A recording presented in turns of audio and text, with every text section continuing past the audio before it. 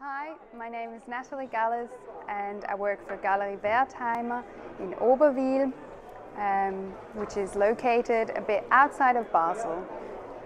We are here already at the Photo Basel for the 5th time, and we represent international and national artists.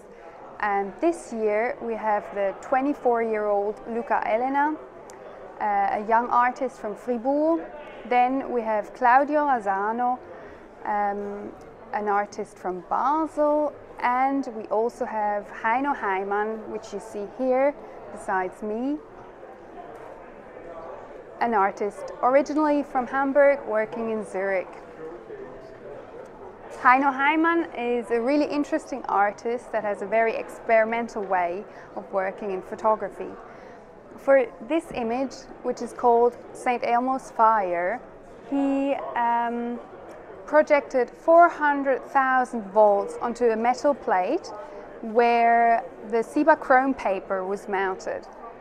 There was a copper wire which enables him to control where the flashlights go. But overall, we see something that isn't really visible for the eye. So what we see is the electrical voltage on this image.